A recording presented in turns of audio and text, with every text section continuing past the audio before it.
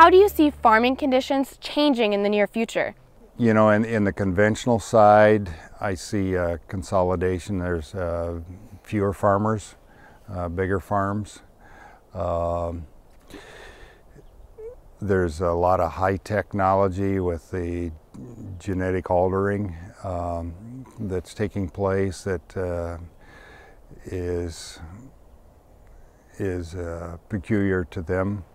The organic farming is not in genetic altering.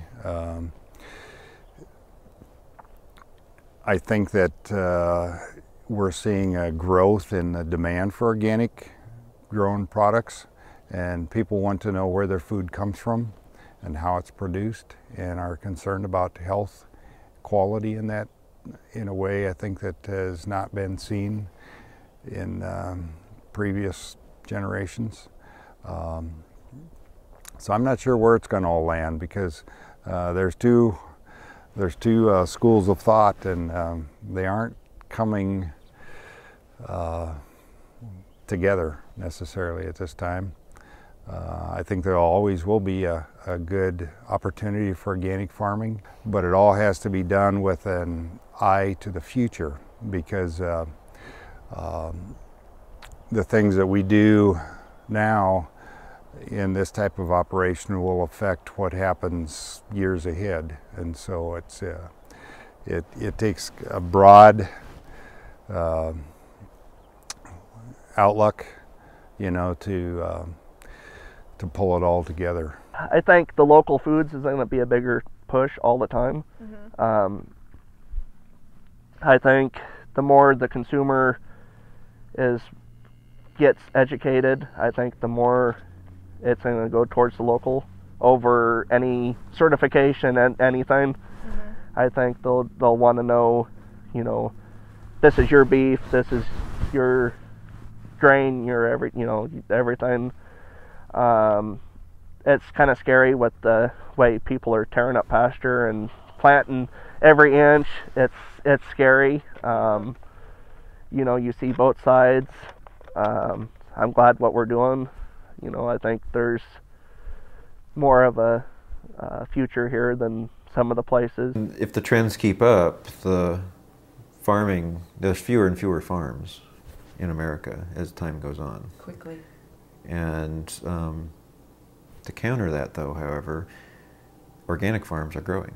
There's an increase in the number of organic farms. And there's more smaller farms. And a lot of smaller farms are getting started up. And so, you know, when the mass of agriculture is actually kind of in this decline and concentration of land into a few, there's a kind of an upsurgence of small organic farms, and it's like that's the sector of agriculture that's growing.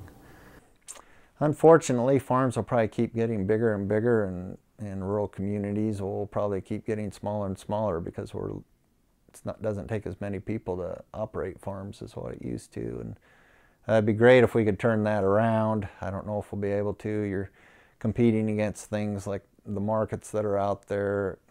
Federal farm programs are more conducive to larger and larger farms. You know, over the last decades, that's just what they've pushed for.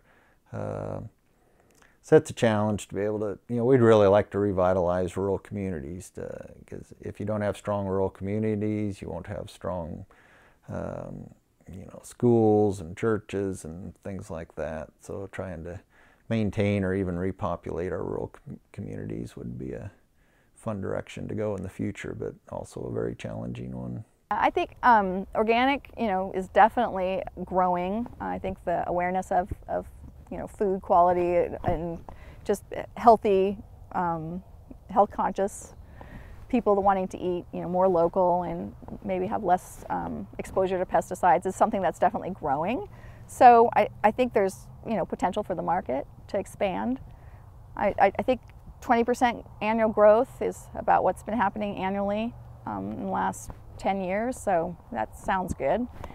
Now, has farming always been your main source of income, or have you had other jobs along the way? Yeah, my husband also has a construction business that kind of supports our farming habit, we joke. But we're trying. The farm, actually, the vegetables are now carrying themselves pretty well. And the newest part of our business is the goats, and we're still, you know, trying to figure out how to break even with them. But hopefully someday soon we'll be making tons of money with goat cheese. I think we're going to see more of the same. I think we're going to see more consolidation, and I think we're going to see more efficiency and production methods, so the bigger guys are going to continue to get bigger. But I think there's going to be a continued growth in the small farm sector where there are value-added enterprises, and I think people are just looking for something different. So we're going to see more of both, and the middle guy, I think, is going to continue to get squeezed out. What is the most challenging thing about your farm? I think the most challenging thing here is just how many different things there are to do, where it's really hard to keep all the balls in the air sometimes. You have to keep track of so many different things all the time. And as we grow our business, I suppose every growing business will say that they have to work on communication and devise systems to make things work well.